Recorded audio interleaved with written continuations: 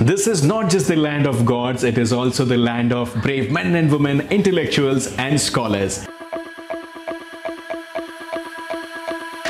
I am Mahi from Radio City and welcome to the world of wonderlands.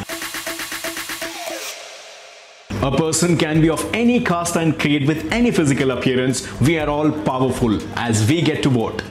We stay in families, we eat with our fingers, our cultures are rooted to divine mythologies. Plenty religions, multiple languages, tremendous beliefs. This is the largest republic in the world.